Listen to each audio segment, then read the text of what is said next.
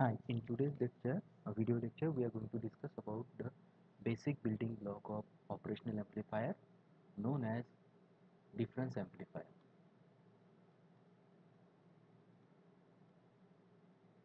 or differential amplifier.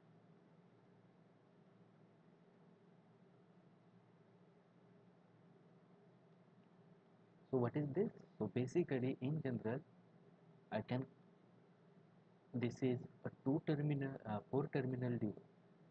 electronic circuit. I have two inputs and I have two output terminals. So over here, I can say that this is V1 or V in 1 and V in 2, and the output will be V out 1 and V out 2, and it is called as difference amplifier because if I measure the voltage across these two output terminals, this will be equal to, so this V out will be equal to difference between the input voltage, so V in 1 minus V in 2. Since it gives me the difference of the two input voltages, it is called as differential amplifier. Now, since there are two terminals, what I can do, I can connect same signal to both the input terminals, or I can connect different signals to these input terminals. So what I can do, I can connect, let's say, same input voltage. So the first thing is, when same input voltages are connected, is given to both input terminals. If I apply same input voltage to both the terminals, this is known as common mode signal. Since I have given the same input voltage to those both the terminals, now since output is given by the difference between the two input voltages, what will be the output seen across the two output voltages? Obviously, ideally, I should get V out is equal to 0. So the voltage across two output terminals ideally should be 0. However, this output voltage is not 0. Practically, there is a small amount of voltage appearing across these two input voltages. So this is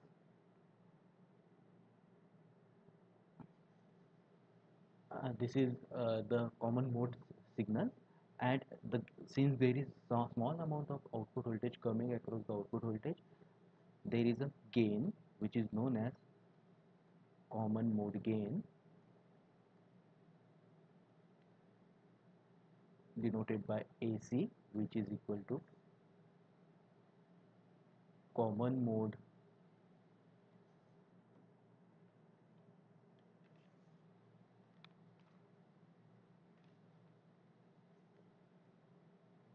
input voltage. Oh, sorry. Voltage across two output terminals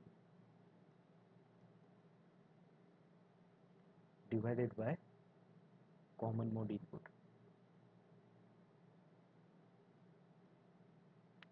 Obviously, gain is output divided by input, so I have to take output over here and divided by input. So we'll be discussing about this common mode gain. Now, what else I can do? I can connect different voltages across two different input terminals. So with respect to ground, I can connect one voltage to V1 and another voltage to V2 with respect to ground. So if I connect different input voltage with respect to ground to two input terminals, this is known as differential mode. So in common mode, what we have in common mode, so if this is my differential amplifier, then if I have connected V over here, I'm going to connect V over here, and ideally the output V out ideally has to be equal to 0. This is common mode. In differential mode, I'm going to connect different input voltages at these two input terminals. So I'm going to connect some V1 over here, and I'm going to connect V2 over here, and these are the output terminals. So, right now, in case of differential mode, I can measure the output in differential amplifier. I can measure the output both across the two input terminals. So I have common mode input signal and differential mode input signal depending on how I am connecting the input voltages. Similarly, how I am measuring the output voltage, depending on that I have two different modes of measuring output voltages. The first mode is I can measure output is measured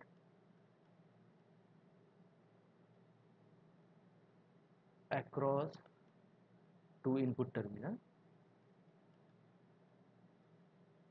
and it is known as double-ended output.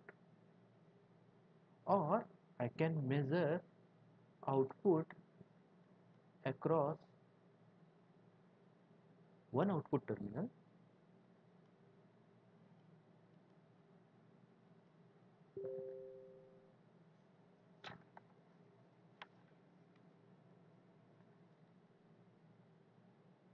and ground. If I do that, it is known as single-ended output.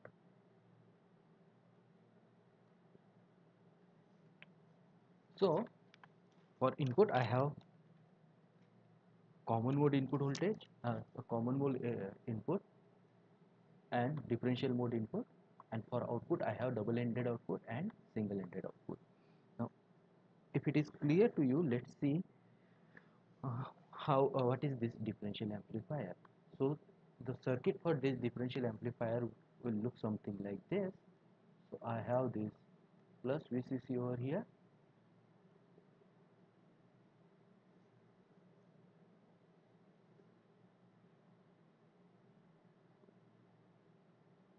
this is R1, R2,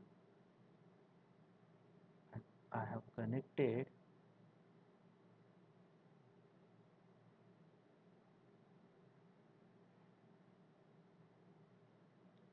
RL1. I'm going to measure the output over here. So this is VO1, and over here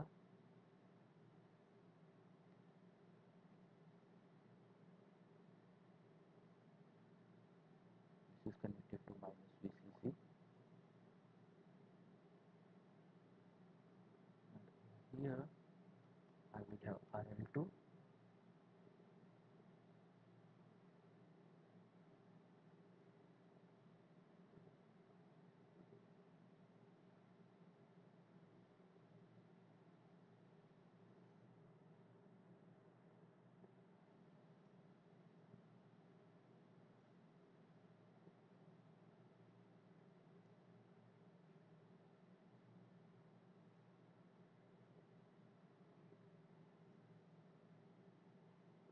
so this is V in 1, this is V in 2, this is V1 out, and this is VO2. This is my first transistor, this is my second transistor, and over here I will have R3, R4. Generally R1 is equal to R3 and R2 is equal to R4, and these transistor Q1 and Q2 are identical. So all the parameters of this transistor need to be identical. Then and then only it will act as a differential amplifier. Now let's see. So basically this R1, R2, R3, R4, this R1, R2, R3 and R4, these are biasing resistance. Plus VCC and minus VCC are biasing voltage. So we have seen in case of transistor that in order to work, it need to be the base emitter junction need to be forward biased, and the collector junction need to be reverse biased. In order to maintain that particular condition, we are going to use these resistances and these voltages. So that's why they are called as biasing voltages and biasing resistances. And over here I have some RE. Okay, now let's see how it works. Now suppose this particular terminal is connected to ground, and I have applied some input voltage over here, let's say some AC input voltage. Now when a positive going cycle is coming over here, the base emitter junction will be forward biased, since negative potential is connected across the emitter of NPN transistor, and positive voltage is connected to the base of NPN transistor. The base emitter junction will be forward biased, and there will be a flow of emitter current, right? And because of there is a flow of emitter current, there will also be a flow of collector current. And since the collector current is flowing, there will be some voltage drop across this particular resistance, and this VO1 will decrease. Okay, so for positive going cycle, positive input, VO1 will decrease. Now since I is flowing through this particular resistance, there will be a voltage drop across this resistance, and because of that, this particular terminal will be, since there will be a voltage drop, so this will be less forward bias, this Q2 will be less forward bias, and because of that there will be a small amount of current flowing through this RL2, and since there is a small current flowing through this RL2, V out will be larger. So VO1 will decrease and VO2 will increase, right? Now instead of applying the voltage at this particular V1, if I apply voltage at V into, the exactly opposite thing will happen. For the positive going cycle, VO2 will decrease and VO1 will increase, right? Now what happens when the negative going cycle appears? At the negative going cycle, this terminal will be less forward bias, base emitter junction will be less forward bias, and because of that VO1 will increase and VO2 will decrease, just like the initial case. When VO1 decreases, VO2 increases. Similarly, if VO1 increases, VO2 will decrease. So now it is clear from over here is that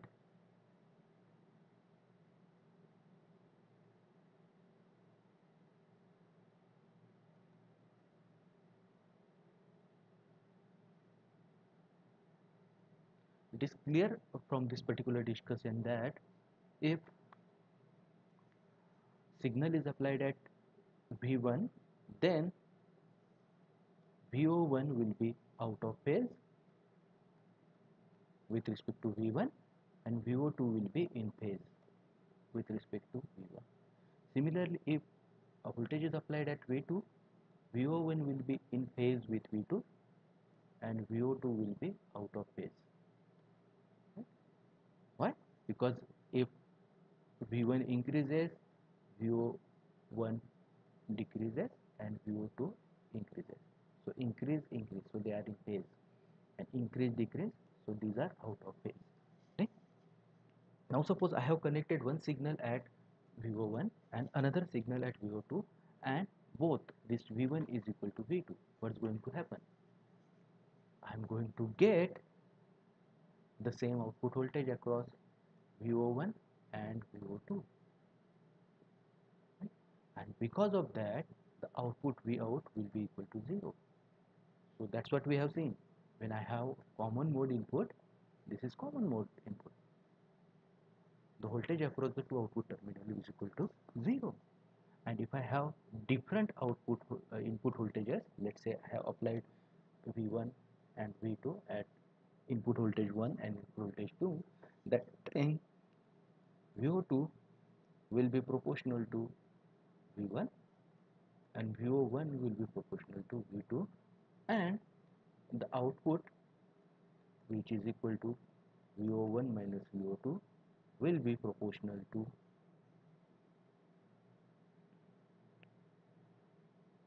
V2 minus V1. So basically it is giving me the difference between the input voltages.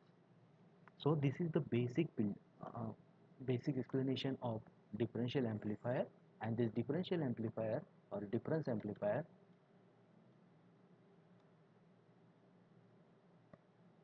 is building block of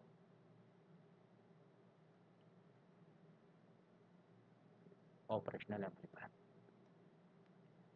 So you do not have a detailed discussion on this differential amplifier. However, we have a detailed discussion about operational amplifier that we are going to discuss. Now let's discuss about some of the properties of this differential amplifier. So we are going to basically discuss about three properties. First property is known as common mode gain, and it is denoted by AC. C stand for common mode. So common mode gain is defined as the voltage across double-ended output voltage. Double-ended means voltage measured across the two output terminals. So AC is defined as double-ended output divided by input voltage. But what kind of input voltage? Since it is a common mode, it will be common mode input voltage. Now as you know that the output should be 0, so ideally VAC common mode is equal to 0. For a good differential amplifier, VAC has to be very small.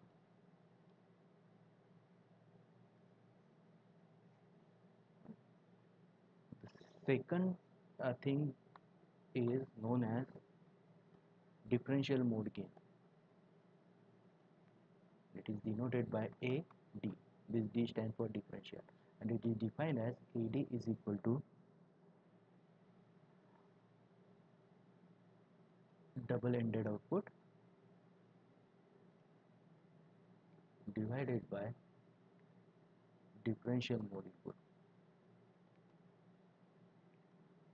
And practically ADC has to be very large. For a good differential amplifier, this differential gain has to be very large. And the last thing is known as common mode rejection ratio.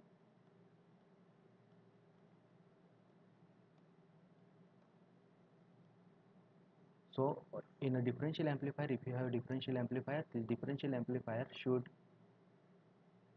reject the common mode signal efficiently, and the efficiency of this differential amplifier to reject the common mode signal is given by this common mode rejection ratio known as CMRR, common mode rejection ratio.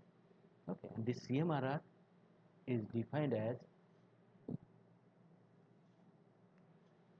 differential mode gain divided by common mode gain. And since differential mode is differential mode gain is very large and common mode gain is very small, this CMRR for a good difference amplifier has to be very large.